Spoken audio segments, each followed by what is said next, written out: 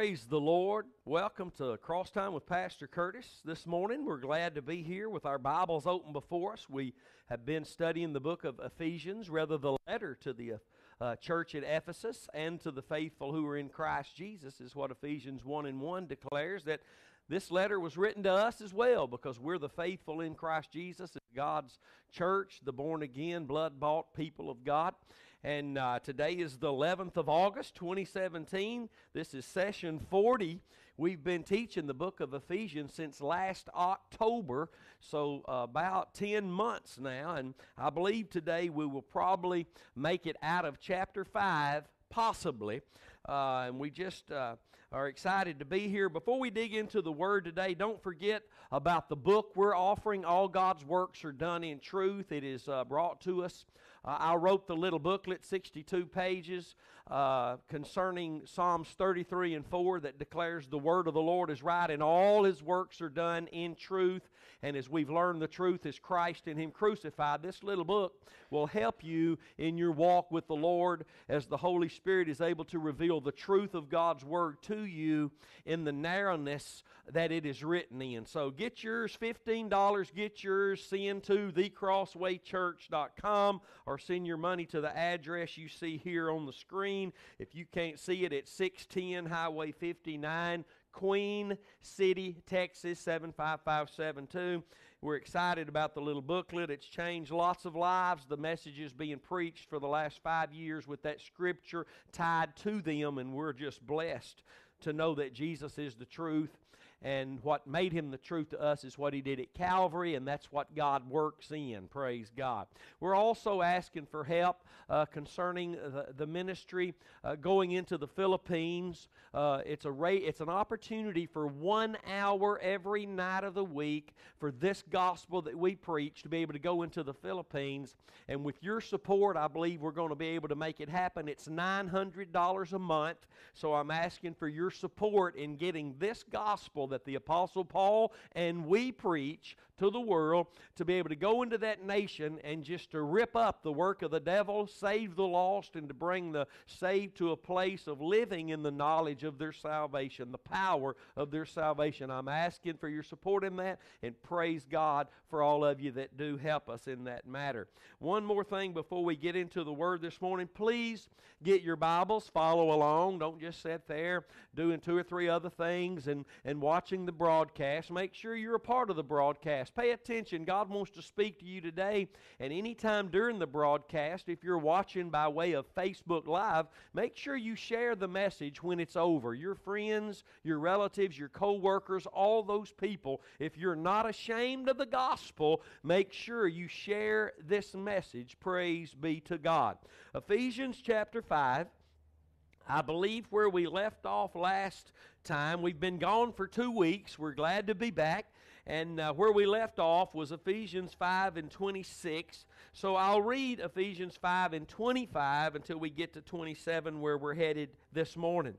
Husbands, love your wives, even as Christ also loved the church and gave Himself for it, that He might sanctify and cleanse it with the washing of water by the word, that He might present it to Himself a glorious church, not having spot or wrinkle or any such thing, but that it should be holy and without blemish. As we dig into the Word today, let us take a moment to ask our Heavenly Father to give us eyes to see, ears to hear, hearts to be that would understand the Word, that would desire to hear something from the Lord today. Let's pray. Father, in the name of Jesus, we stand before You today cleansed by the blood, bought with that awesome price of that precious blood of Jesus Christ. We ask for hearing today. We ask that faith would come and quicken our inner man, that we would have ears to hear, Lord, and our hearts would desire to know the Word of God in truth, and that the truth would come today and cause us to walk in freedom and to love You more and to trust You more. So we're asking for a greater revelation of Jesus and what He accomplished for us on the cross, and we're asking it in His name. Amen. Praise God. So we see the Bible here in verse 25 telling the husbands to love your wives as Christ also loved the church and gave Himself for it. And this is really what Paul is writing here by the unction of the Holy Spirit. He's talking about husbands and wives, Christian husbands and Christian wives, not worldly anything. The instruction is to a godly Christian husband, a godly Christian mother and wife.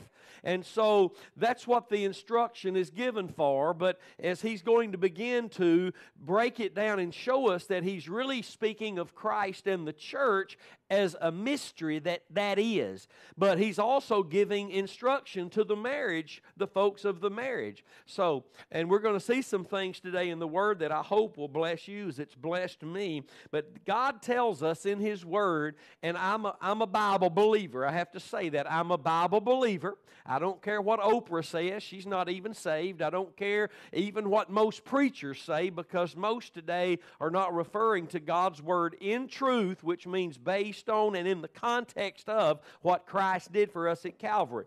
So I'm listening to the Holy Spirit, whether it's directly to me or I'm listening to preachers who are preaching the message of the cross using God's Word, where I can receive the revelation of Christ, because that's what the Word of God is given to us for. It is the revelation of Jesus Christ, our Redeemer. Praise God.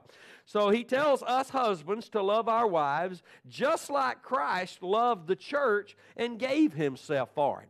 See, this is a love that we are to love our wives with, but listen, it's not just our loves that we've derived. It's not just the way we feel. It's not when we feel good or when we don't feel good. It's not based on that. It's based on the love that Christ had for us. That is the only love that I can truly love my wife with. And He loved me so much, He gave Himself for me. And as husbands and wives, we're going to have to learn to submit to one another. Amen. We're going to have to learn to submit one to another, not just the woman to the husband and the husband to the wife. We're talking about, if you go back a few verses, and let me see where this is, and let's cover this while we're passing. Verse 21 tells us, the marriage, the husband and the wife, submitting yourselves one to another in the fear of God. In the fear of God means in the value of who He is. And we see the value of who He is by what He's written in His Word to us to reveal Himself to us and His way for us. Everybody said amen. The Word of God is to reveal God to us and to reveal God's way to us. And if we have the fear of God, that means simply that we're submitted to Him by being submitted to His way, which is told us in the Word. If we're going our own way, contrary to the Word, we're not submitted to God, and therefore we can't be submitted to each other properly as husband and wife. And somebody said, amen. This is a very important teaching, because this is the process for a successful, a victorious, a marriage that literally is symbolic of Christ's relationship with the church. Amen. And we're going to see a little bit more of that today. Husbands, love your wives, even as Christ also loved the church and gave Himself for it. You got men and women gallivanting all over the countryside, thinking they have a ministry that is a marriage. They give marriage seminars, and all they do is tell men and women what they should do and how they should smile and hold hands, and how and those things just come naturally if you love each other. But listen, if you want to have a victorious, a triumphant, a marriage that is symbolic, a biblical Christian marriage, which is a marriage symbolic of Christ and His church, the relationship He has with His church, then you're going to have to follow God's plan of what He said. Husbands, you're going to have to love your wives as Christ loved the church and gave Himself for it. That much you're going to have to love your wife, to the point of giving yourself to her. Amen. Praise God. That He's talking about Jesus now, that Jesus might sanctify and cleanse it with the washing of water by the Word. We're talking about a sanctified marriage. It's one thing to be in a marriage. It's one thing to be Christians and be married, but it's an entire different thing to be in a process and walking in a marriage that is sanctified by the Lord. A Christian is sanctified the moment they're born again. You are set apart for God's use. That's what the word sanctification means. You're set apart the moment you're born again to be used by God, molded and shaped by God for His purpose, not your own. For His purpose. And your marriage is for His purpose, not your purpose. Amen, Brother Curtis. Praise God. So what God is looking for is a marriage, a Christian husband, a Christian wife who are sanctified to the Lord. Now, I know the process is broken if you're married to an unbeliever. Even if you're married to someone who claims to be a believer but just refuses to walk after the counsel of God, you're not going to be able to experience what I'm teaching today. I know, and you can't go around it. You can't say, bless God, I'm going to experience it. No, we're talking about a godly man and a godly woman. Now, unfortunately, there's a lot of marriages in the church today where one is not saved and the other one is. And I hate that, but there's going to be major struggles. You as the saved husband or the wife, whichever one you might be, you will be able to experience the presence and the power of God, but never as a marriage, because that other individual, that husband or that wife, is not sanctified for the Lord. They're not set apart yet because they're not born again, or even if they claim to be born again, they refuse to walk in that place where God has set them apart to be able to form them, shape them, mold them, and it's obvious because they won't obey God's word. They just keep doing what they want to do, when they want to do it, why they want to do it, how they want to do it, and with who they want to do it. They still think they're their own, at the same time confessing to be the Lord's. That is not a sanctified marriage. It won't work, but thank God He'll still honor you. He'll still bless you. He'll still pour His Spirit out on you, but the marriage will never be able to be symbolic of that marriage, of that relationship between Christ and the church. And so that's why it's so important not to go into any situation and be unequally yoked, because once you're in it, and you're stuck in it. Amen. So it's very important to pay attention to the Lord and His plan when you're seeking someone to marry, because your marriage is supposed to be, required to be, not an option, supposed to be symbolic of Christ's relationship with the church. Amen. It's important. It's very important. Husbands, love your wives, even as Christ also loved the church and gave Himself for it, that He might sanctify and cleanse it with the washing of water by the word. Now, let me tell you something. The marriage of the husband and the wife, here and now, the Christian husband, the Christian wife, there's supposed to be a fruit-bearing process taking place. When there's a marriage, there's supposed to be a fruit-bearing process. One of those fruits is children. But that's not really the most important fruit. The most important fruit is the fruit of the Spirit of that marriage, which shows that Christ is the head of this marriage, flowing through the husband, into the wife, down into the children. Praise God. Hallelujah. The fruit is, sure, it's children. That's the fruit that God brings men and women in. They're intimate. The children are born. But listen, that's not really the most important fruit. The most important fruit, as I've said, is being able to represent Christ as husband and wife. And your marriage is symbolic of Christ's relationship with His church. So let's look at Romans chapter 7. I believe it's verse 4 that talks about the fruit of marriage. And it's the spiritual marriage. When we're born again and we become the body of Christ. Watch this, Romans 7 verse 4. I'm not teaching on this. I'd love to, maybe later. Romans 7:4, wherefore, my brethren, you also are become dead to the law through the body of Christ. Means when you got born again, you became dead to the law, and now you're able to marry someone else. When you're lost, you're married to the law. When you're born again, you've been divorced to the law. You've become dead to the law, and now you've married someone else. Watch this.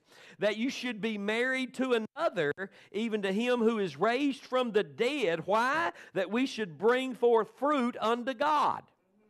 Marriage, whether it's natural marriage here on the earth, or our spiritual union, us being Christians and married to Jesus, the bride of Christ, it's all about bringing fruit to God.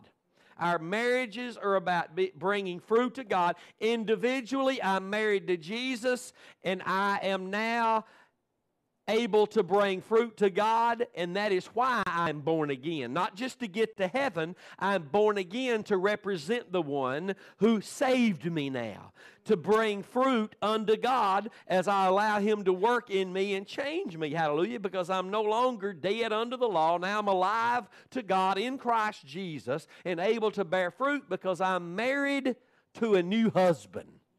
Amen. And so when we're married as Christians, our marriages should be bringing fruit unto God, symbolically representing again Christ's relationship with His church. The Bible says in verse 26 that He might sanctify and cleanse it. He's talking about what Christ does to the church with the washing of water by the Word. We're already set apart. Now, as we march to Zion, as we head toward the rapture, the second coming of Christ, as the body of Christ, we're being cleansed daily by the washing of the Word. Hallelujah. We're being cleansed daily. We're not among those that teach that because Christ is our sanctification, that even our condition now is sanctified and we're all perfect now. That's only in Christ positionally. That is not conditionally. They are just liars and they're lying to themselves. Their marriage cannot even be what it's supposed to be, living that lie. Oh, it's all a make-believe world to them, just like the word of faith, but it's not true. It's not real. It's like the person that claims as a woman that they're really a man, that God made a mistake on them. No, they're playing make-believe, and know this. You'll never be able, listen, women who marry women, men who marry men, they cannot submit to one another biblically. It's over for them. They're out of the will of God until they're born again and they admit, yes, I'm a woman, yes, I'm a man, no matter what I feel like, no matter the lie that came to me, because unless there is a female and a male submitted one to another, they're outside of the submission process, first of all, to God. Therefore, their submission to one another is not of God, and He can't bless that because it's not of His will. Amen. Praise God, simply put. So if our marriage is here, we're to love our wives as Christ loved the church and gave Himself for it, and He gave Himself for it that He might sanctify it and cleanse it with the washing of water by the Word. That means our marriages to be sanctified, representative of Christ, His relationship with the church, is going to have to be a marriage that is sanctified. I ain't talking about, yes, we're sanctified. I'm talking about living in the sanctified life, hallelujah, where the Word of God is the lamp to our feet and the light to our path, where we live as man and woman in one union according to the Word of God, and that means by faith. Amen. That's called sanctification process. Our marriages shouldn't have us growing further apart, but closer together. Amen. We're to becoming closer and closer to Jesus, more intimate with Him as the perfect day approaches. You and I should be drawing near unto the Lord more and more. Amen. Every day. And the same with our marriages, praise the Lord. Watch this in verse 27. That He might present it to Himself, a glorious church, not having spot or wrinkle or any such thing, but that it should be holy and without blemish. Now here He's talking about the church, but He's also talking about marriage. He's trying to bring forth the revelation, as we'll see in a few minutes. He's trying to show us that through the marriage we should be able to see the revelation of Jesus. How many of you know that God, even before sin came into play in the Garden of Eden, everything God had already done for man, even the creation of earth, the way He created it and said, let there be light, all was symbolic of what He would do later because of His Son. When we were born again, God said to us, let there be light. His name is Jesus. Hallelujah. When we believed in Christ, God said, let there be light on that believer. And Christ shined in our hearts. Hallelujah. Praise God. Everything God has done, even from the very beginning, Isaiah 46:10 says He's declared the end from the beginning. And that means His beginnings of all dealings with men. Even the things He was doing before we fell into sin could be looked at as prophetically and symbolically of what Christ would come and do for us at the cross. Even making man and woman and calling them one flesh, as we'll see, was all representative of what Christ would one day do because of our sin and join us, reconcile us back to God as one flesh. Glory be to God. Hallelujah. He's always had His mind on what He would do for us, not against us. We don't want God against us. That's called wrath. God for us, the experience of God for us is grace. Amen. I appreciate the questions I receive by email and messenger on Facebook and text by people every day of my life asking me questions. Yesterday there was a question that came from someone that said, I understand your teaching now that God's grace is God at work, but what is it when God is against us? Is that still grace? The answer is no, that's not grace. God's grace is God working for us, imparting in us, doing things for us, through us. Hallelujah. The good things, the benefits of the covenant of God. If God is working against us, there's a word for that. It's not called grace, it's called wrath. God's wrath is against all. It's revealed from heaven against all who hold the truth in unrighteousness. Amen. So it's not grace, it's wrath. There's two. When you got born again, you came out from under the wrath of God, and now His grace is towards you. Praise the Lord. So the Bible says again in verse 27 that He might present it to Himself, a glorious church, not having spot or wrinkle or any such thing, but that it should be holy and without blemish. We have been sanctified. We have been made the holy. We've been made the righteousness of God in Christ Jesus. That is a set judgment of God. That is our position in Christ. But you and I, as husbands and wives, as single people, even as Christians without a husband or wife, we are walking in this sanctification process. 1 Thessalonians chapter 4 tells us that every man should know how to possess his vessel in sanctification and honor. That means it's not a done deal. It's a done deal for the provision for us to be able to have and walk in, but it's not a done deal and it's all said and complete and we're just holy now. Glory. We're not that. If we were, we wouldn't need the New Testament instruction. We would never need to be corrected. We would never need to be convicted. But I got news for you. I need to be convicted every day. I need to be corrected every day because I still don't know everything. I'm still not just like Christ, but I am being made conformable to His image, praise God. And it's through the sanctification process. And our marriages have to go through that.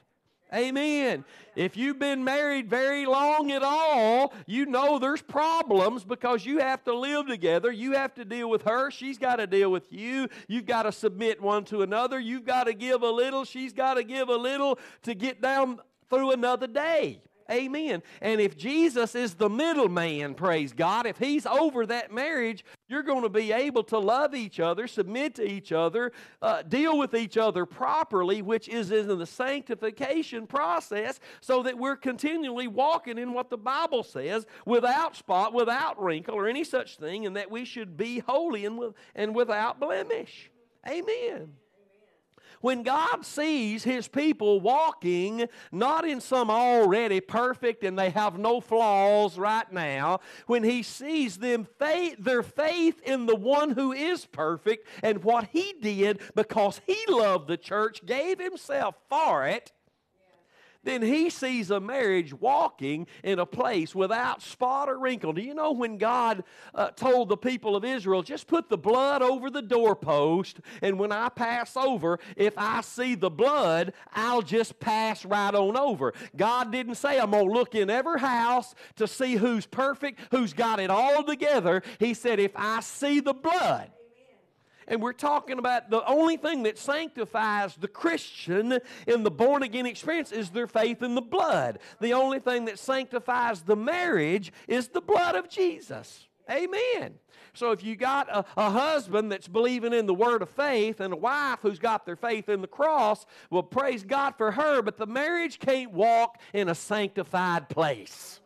Not in unity, because her faith is right, his faith is in something that's not of God, and therefore the marriage cannot be sanctified. And let me say it again, if you're not married, you better guard your heart and not just take the first Johnny that comes along, the first Susie that comes along, and say, oh, this must be of God. You better not take nobody into yourself until you know they love God and their faith is in the cross of Christ and they're hungry for the Lord. Hallelujah. I don't care if you have to wait 20 years for a husband. You'd be better waiting than you would in something God could not bless. He says in verse 28, so ought men to love their wives as their own bodies. He that loves his wife loves himself. Why is that? As we'll see later in Scripture, that when you marry someone, you become one with them. You're not, in the eyes of God, you are one. Although you are one, but in the eyes and the plan of God Almighty, He sees you as one. Amen. One. That's right. You become one. That's right. And if you don't love your wife, you don't love yourself. Right. And I got news for you. If you don't love yourself, you got big problems. And I know we don't hear that very much, that you're supposed to love yourself. And God's not here not talking about, oh, I just love myself. He ain't talking about that. He's talking about you take care of yourself. You tend to your needs. You make sure you get fed. You make sure that you are clean. You make sure that you are not doing this. It's that you tend to yourself. He's talking about that kind of love, that tending to yourself. You care about yourself.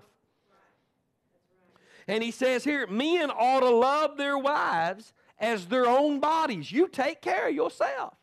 You get up, and I ain't talking about the lost world out there that don't know how to bathe and how to dress right. This is to Christians. Christian men tend to themselves. They carry themselves right. They dress appropriately for the situation. They talk right. They carry themselves. They tend to themselves. So, and he's telling the men here again, men, you're getting instruction here that you and I need from the Lord. Not only to make our marriage work, listen, for each other, but there's a higher order and a higher reasoning for this. And again, I'll say it's because our marriages should be representing Christ and His relationship with the church. And if I care about that, I'm going to walk in God's word, His way. Yeah. And I'm being told that I ought to be loving my wife as I love my own body. As I tend to my body, I keep my body clean. I dress my body. I make sure if it's got a boo-boo, I do everything I can to keep it from hurting. That's right. Yes. So, he that loves his wife loves himself. Remember, when you get married, you're one. If you don't love her, you don't love yourself. If you don't care about her, you don't really care about yourself. Men and women who don't treat each other right means they don't care about they don't even care about themselves. Right. Amen.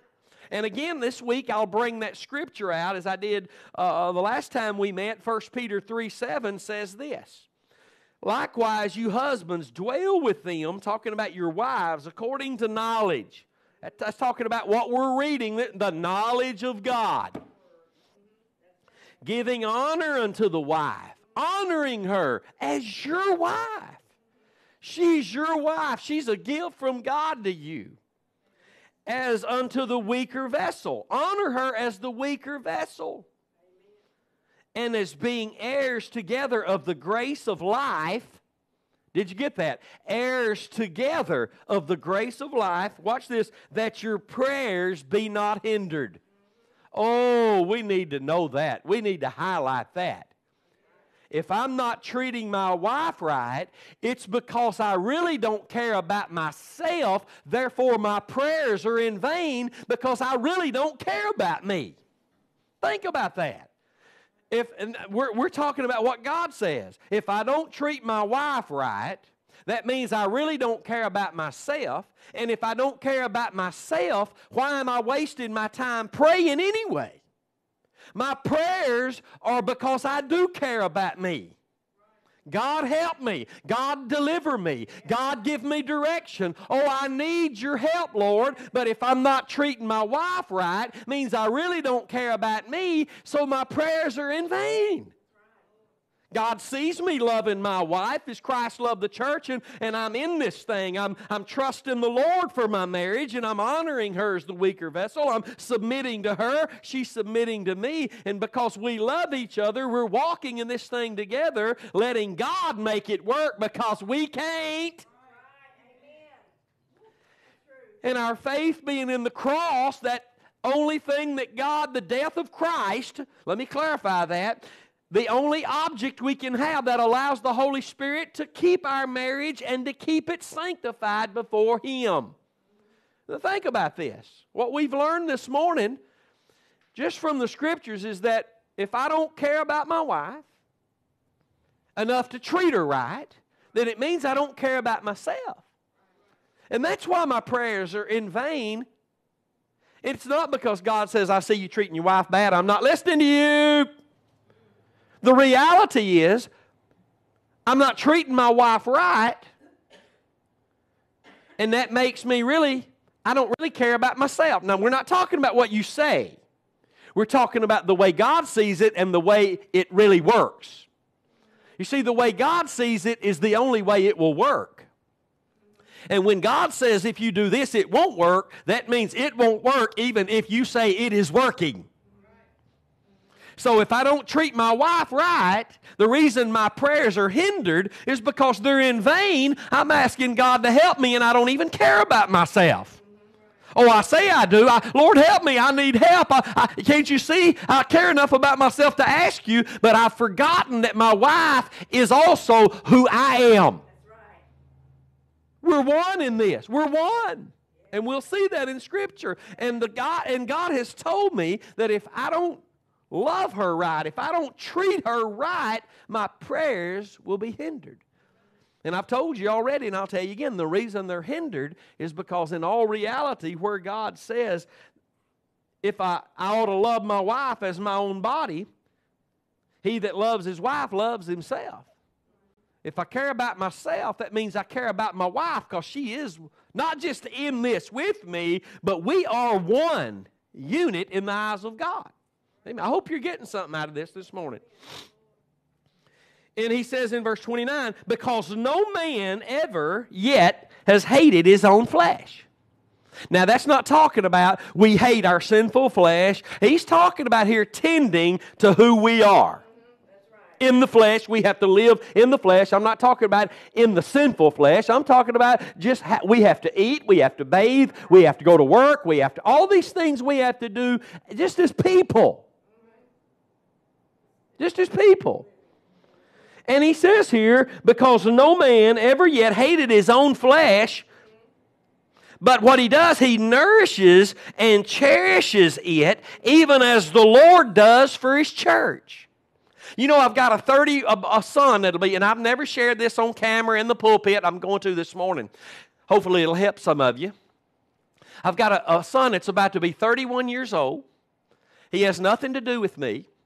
About 4 years ago, close to that, 3 years ago maybe, somewhere between there and 4, he called me, and just out of the blue, never has anything to do with me at all. No happy Father's Day, no happy birthday, no nothing. And if that's what he wants to do, that's between him and God. It grieves my heart for him.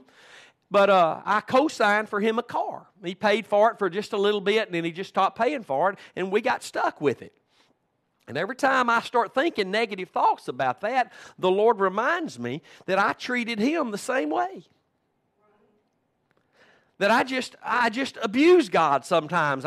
He's got his word here. I'm supposed to live according to it. This is the contract of God for his children of God. And sometimes I just close the contract and say, I'll do what I want to do. Those of you who are married know what I'm talking about. You just get in the flesh sometimes, say things you shouldn't, do some things you shouldn't, act some ways you shouldn't act, and you know the way you're acting and things you're saying, things you're doing is just not in the contract written in heaven for your marriage. Can I get a witness? Amen.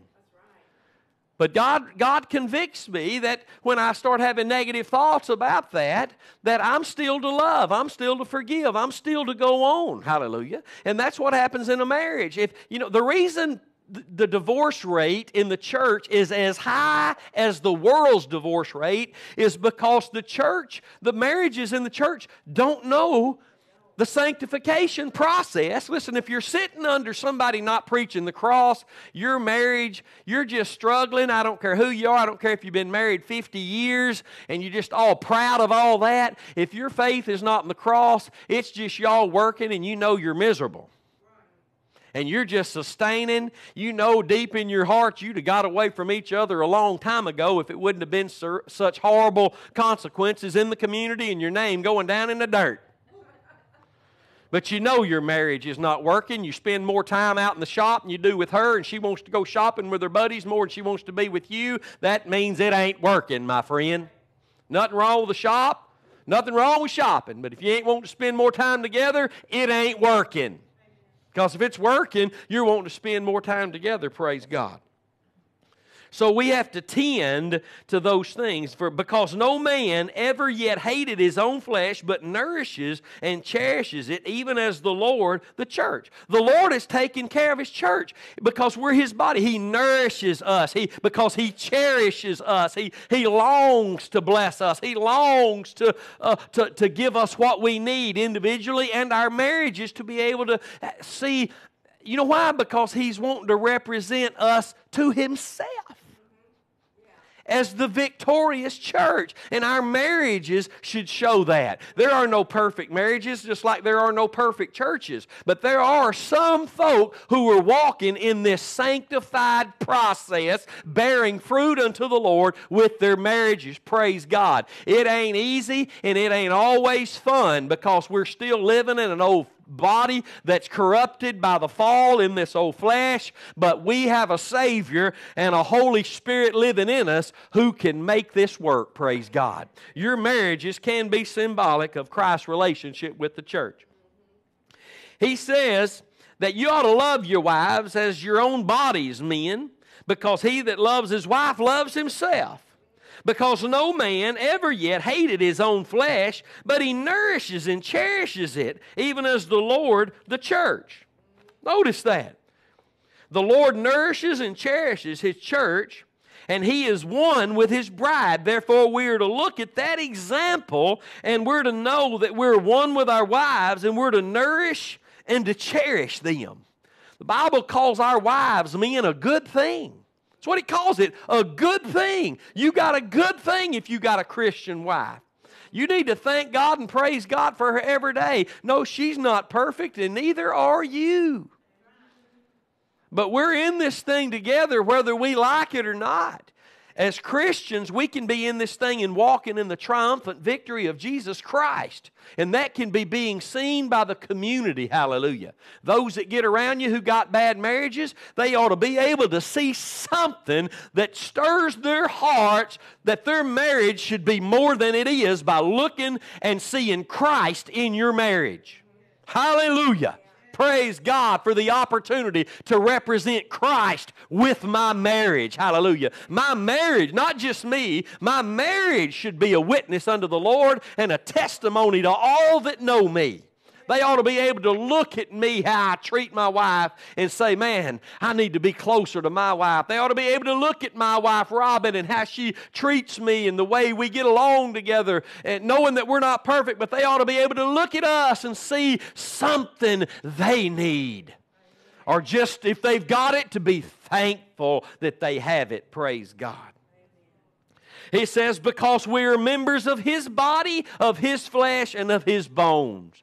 Oh, we need a deeper revelation of that. That we are the body. I mean, the body of Christ. He is our head. He's at the right hand of the Father. Don't get all flaked out and think that there's just a head floating up there by the Father and His body's on the earth. Don't get all flaked out. You got the man. I'm telling you, got the man. The Lord Jesus Christ, the Redeemer of all, seated at the right hand of His Father with His fingers and His feet, His head and everything. We're talking about authority here. He's the head of the church, but we are His body. Indwelling us is His Holy Spirit. We have become the temple of God, the place that God dwells. Our feet carry Him places. Our hands, He touches through our hands. When we lay hands on the sick and they recover, that is the Lord laying His hands on His people. Praise God. Hallelujah.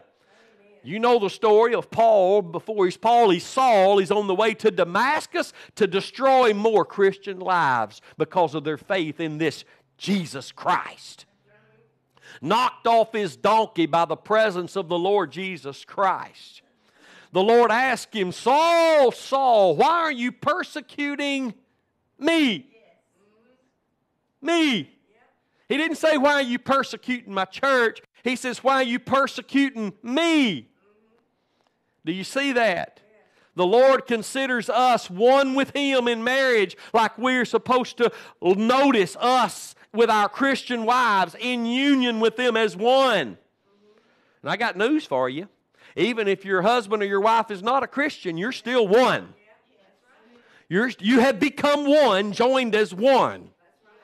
Now the sanctification process is out of the picture. Can't work till you both get saved. But you can walk in it, whether she or he does or not. Amen. For we are His members of His body, of His flesh, and of His bones. I'm going to tell you this morning, we need a greater revelation of this. That we're not just here to do what we want to do. We are the literal body of Christ. Hey, I ain't talking about this old flesh. I'm talking about He dwells in us and will live and function with His power through us. Yeah, this old dying fleshly body we have, He can use this body that He lives in. This old earthen vessel that's going to pass away very soon, there is a treasure living in this earthen vessel. His name is Jesus. We are His body. The Bible says we're members of His body, His flesh, and of His bones. Amen. The resurrected body of Jesus Christ, that's who we are on this earth. We do not have our glorified bodies yet. That's obvious. Try walking through a wall, you'll get a knot on your forehead. It won't work, unless it's a miracle, of course. But right now, the Bible says that as He is, so are we now. He's referring to not us now being perfect and without needing to pray, perfect and without needing to grow. He's talking about we are one with Him, and when He sees us, He sees Himself. He asked Saul, let me say it again, why are you persecuting me? When somebody's poking you in the eye, they're poking God in the eye. When somebody is persecuting you, they're persecuting Him. When they're hating you for your faith in the cross, they're hating Him. Doesn't matter if they say they're saved or not. Doesn't matter if they are saved. If they're hating this message, they're at enmity with God. He says in verse 31, because this, he says, for this cause shall a man leave his father and mother, and shall be joined unto his wife, and they two shall be one flesh. In the plan of God, in the mind of God, in the reality of God, in the way He sees it, and we need to see things the way He sees it, not what we think. We are one flesh. As husband and wife, we are one flesh. Because He is one flesh and body and bone with His church. If you look on down, he says in the next verse that this is a great mystery. Not just this is a great mystery, but I speak concerning Christ and the church. The overall picture of what he's teaching here is not just how a marriage can live in victory and represent Christ, but the overall picture here is how Christ is the head of the church is His body, we're married to Him. That's a great mystery, and we are one. Amen. But let me say something about verse 31. For this cause shall a man leave his father and mother, and shall be joined unto his wife, and they two, the two of them, shall be one flesh. Let me say something, folks. If you're out there, you're debating on getting married, but you're about to marry someone who just can't get away from mom and daddy, that's not the one for you. That's not the one for you. If they can't leave mom and dad, and I'm not talking about there being a need there to tend to a sick mother and father, to tend to them, to be able to tend to them, to help them if something's wrong. I'm talking about those boys and those girls, those young men and young women who just say, no, I can't leave mom and dad. I've lived around them all my life. And listen, they're not the one for you to marry. Well, you're being awful bold this morning trying to tell me who not. I'm not telling you anything except what God has said. We're talking about Christian men and women. We're not talking about lost people here. We're talking about Christians who have their faith in the cross and are directed by the Holy Spirit according to what God's plan is that we get from His Word. And if you got some gal, some guy claiming they're a Christian, praise God. If they claim they're saved, hallelujah for salvation. But if they're not willing to get away from mom and dad and be just at one with you and that not be enough, they're not the one for you. Amen, brother. And there's so many problems. He just can't get away from mama. She just can't move away from daddy and mama. They've got to have that tie, But mom and daddy's they've been feeding us money. They've been funneling money. Maybe you got rich parents or something, and maybe the guy that you fell in love with and the Lord gave you as to-be husband, he just don't have the job your daddy had. And if you don't live right there, your daddy will quit funneling money. God's will is that you don't get the money from daddy no more, that you become one flesh with Him and you just get together with Him. Trust God in your marriage.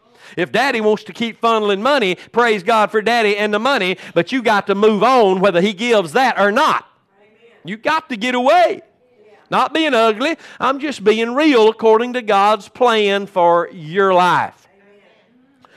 You see, that's what we need, church. We need to come back to God's plan for raising our kids, God's plan for our finances, God's plan for our marriages, God's plan for our health. God's plan is found in God's Word, and if our faith is in what He said, we will experience the power of the Holy Spirit working out His plan in our lives, in our marriages, in our finances, in our health, in our everything, praise God. But it's got to be according to the Word of God, because everything God does in our lives will be by faith on our part.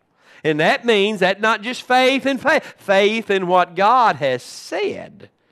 See, we're not to perform it, and I love saying this because it's reality. We're to believe God's Word. He will perform what He's promised. It's His Word. It's His plan. If we believe what He said, He will perform His plan in our lives. Praise the Lord. This is a great mystery, but I speak concerning Christ and the church. Verse 33, nevertheless, let every one of you in particular so love his wife even as himself, and the wife see that she reverence her husband. Now see, first comes the love from the husband that cannot really happen. This is Christian marriages. Amen. If you're married to a husband, he can only love you to a certain point, with a worldly love. It can be very emotional. It can be very real. It can be to the point he provides food and clothing and takes care of you. But it can never be with the love God will love you through him with, because He doesn't have that love in his heart, Romans 5:5, shed abroad in his heart if he's not born again. Doesn't mean he can't work and provide food for you, clothing for you. Doesn't mean he can't produce seed and you bear children together. Doesn't mean any of that. But we're talking about a marriage that is symbolic here of Christ's relationship to the church. That's what Paul's writing about. He's not talking about just a good marriage. He's talking about a marriage that represents Christ, this great mystery of Christ and his bride, the church. And somebody said amen. So, nevertheless, let every one of you in particular, so love his wife even as himself. Remember, you got to love your wife as you love yourself. And again, that's not talking about, oh, I just love myself. I can't stay out of the mirror. I just love myself. I go to the gym and I just get in front of the mirror and I just look at myself all the time because I just love myself. It ain't talking about that. It's talking about what he's already discussed. You nourish and you cherish and you tend to your needs, and you're to also do that for your wife. That's loving your wife. You're taking care of her like you take care of yourself. And God says that if we'll do that, then she will have that opportunity. Doesn't mean she'll have to, because she'll have to keep her faith in the atonement, the cross of Jesus Christ, also for the Holy Spirit to be able to empower her to reverence her husband, to submit to her husband. Amen. Without faith in the cross, none of this works for anybody. It does not just work, hallelujah, well, I don't believe in all that cross stuff and God's doing this in my marriage. No, He's not. No, He's not. Psalms 33:4 says, for the word of the Lord is right. That means I got to get in the word. And all His works are done in truth. And the truth is a man named Jesus. And what He did at Calvary is what enables Him to be my liberating, my powerful truth for living this life, sanctifying my marriage, training my children up in the way they should go, bringing all the provision into me, my marriage, my family, my church, my this, my... The cross is the avenue in which God pours out everything upon me through Christ. And anybody that says, I don't need all that cross stuff, your marriage is not being sanctified. Oh, I know they would get angry enough to carry me out here and bury me in a 10-foot hole and stand on me till I suffocated. I'm telling you, they would be that mad at hearing this, because they just can't stand to know that it's all wrapped up in the cross, bless God. It's based on what we're doing today. And let me tell you something. You can't do anything in the Word of God, and God consider it obedience unless your faith is in the cross, which is what He said is the only thing that makes you obedience in His eyes. Romans chapter 6. So for our marriages to be able to walk in a place of sanctification, there's got to be a walking by faith in the Word in truth, which points to the cross, and then God can build our marriage. He can build our house, and we won't be laboring in vain. And somebody said amen, praise God. Hallelujah. We are learning great, great things. We're living in the last days. God's pouring out of His Spirit. He's increasing knowledge, as He said He would through the prophet Daniel, and it's not just in technology and computers, and you're able to have your office in your pocket now. Make a call, take a picture, email, text, Facebook. I mean, right there in the palm of your hand, you can reach the world. But I'm telling you, the greatest increase of knowledge is that of Jesus Christ. Hallelujah. His knowledge, His grace offered to man. There is an increase right now that God is pouring out among those who have ears to hear, those that will repent and come back to faith and grace, come back to their first works. I didn't say this church or that church. I said back to the faith, back to the grace of God, which is faith in the cross alone. And let every golden calf be dead as Satan planted it and began it. Let it go back where it came from, and let us walk in faith and victory that can only come through faith in Christ and what He did at Calvary. I thank God that God chose Paul and put Paul in many places of hardship, shipwrecked, stoned, left for dead, beat, fast, living in caves without, just so that he could work through Paul and get the gospel to all the world, praise God, so that we wouldn't be ignorant on why our marriages aren't working, but we could get in the Word and see why they're not working, and also see the way that God will make them work. I said, God can make your marriage work. I don't care if you're on the edge of divorce right now. If you're both saved, God can make it work. God can make it work. And listen to this, even better news. If you'll just come back to the cross, God will allow you to erase. He will erase everything in your past, all the flaws of that marriage, all the hardships, all the sin.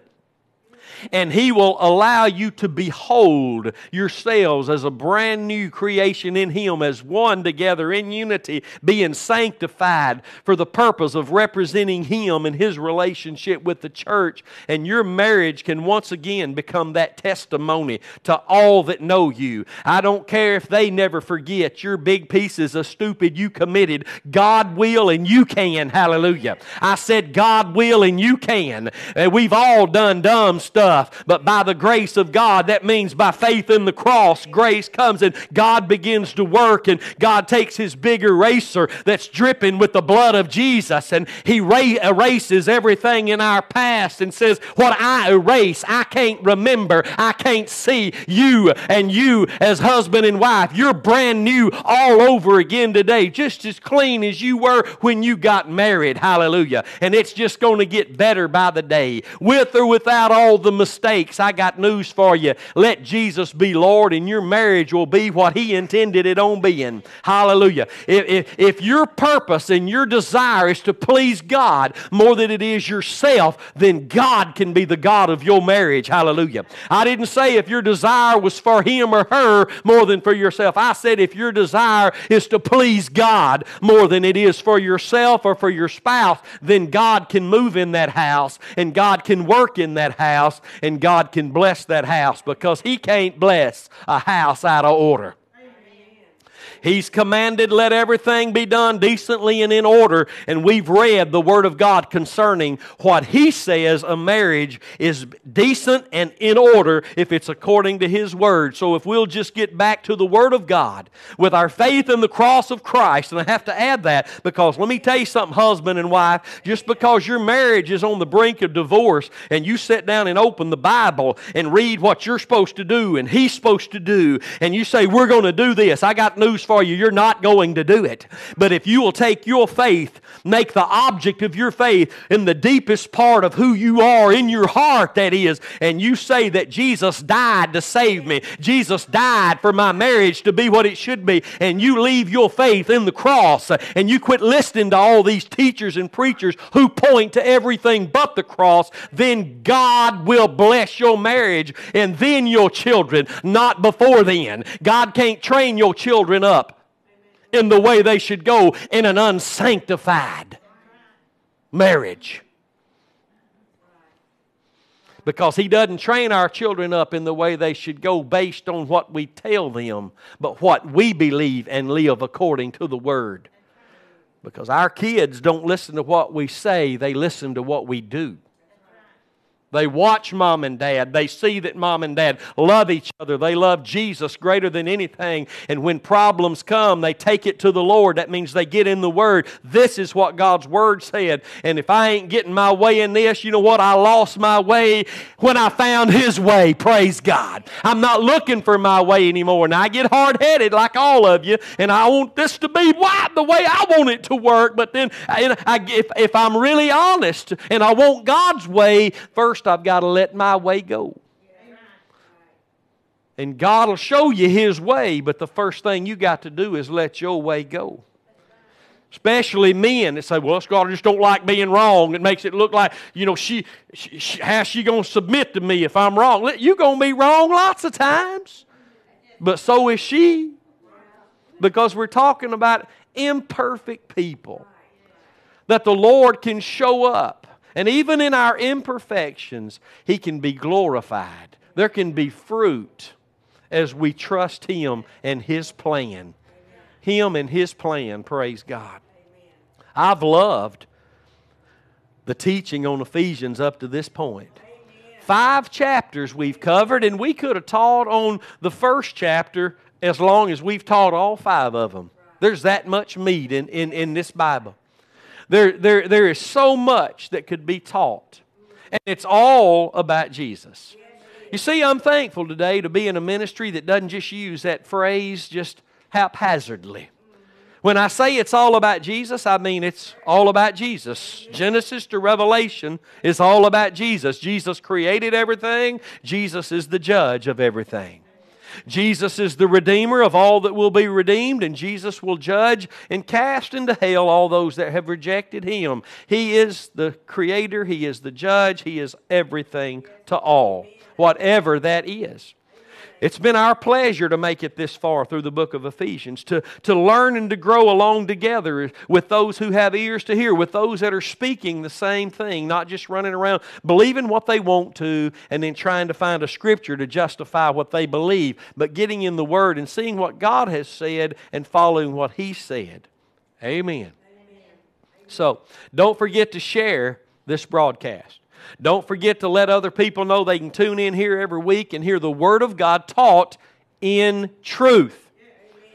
That, man, if you are just listening to somebody who's reading the Word of God to you, declaring the Word of God to you, and it's not in truth, that means in Christ and what He did at Calvary in that context, then there are preachers who are holding the Word of God in unrighteousness, and in all reality, His wrath is against them.